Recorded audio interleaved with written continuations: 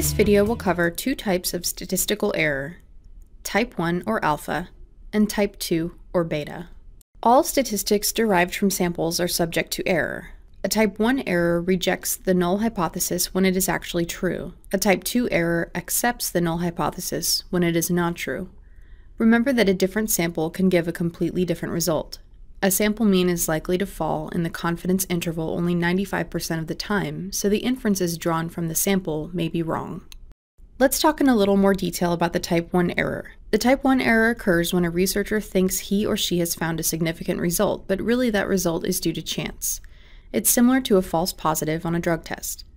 The type 1 error, or the mistake of rejecting the true null hypothesis, will happen with a frequency of alpha.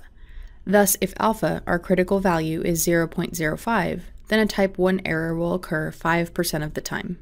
On the other hand, a type 2 error occurs when results seem insignificant, but in fact there was something significant going on. Type 2 errors are like a false negative on a drug test. They occur when the alternative hypothesis is true, but there's not enough evidence in the sample to reject the null hypothesis. This type of error is traditionally considered less important than a type 1 error, but it can lead to serious consequences in real situations.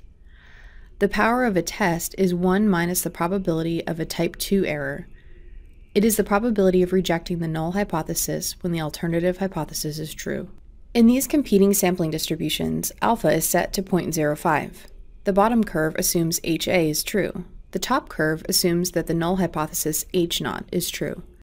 Its right tail shows that we will reject H0 when a sample mean exceeds 189.6. The probability of getting a value greater than 189.6 on the bottom curve is 0.5160, corresponding to the power of the test. Here's a table that summarizes the types of errors. Here's an example using a fire alarm. If a fire alarm is silent and there is no fire, our null hypothesis that it is working is correct. But what if the assumption is wrong? Then we've accepted the null hypothesis, but we actually have a fire. That's our type 1 error. The opposite case may also happen. If the alarm goes off and there's actually a fire, there's no error. But if there's no fire and the alarm goes off, it's a false alarm. That's the type 2 error. Here, it is a less serious problem. This concludes our video on statistical error. Today we discussed type 1 or alpha error and type 2 or beta error.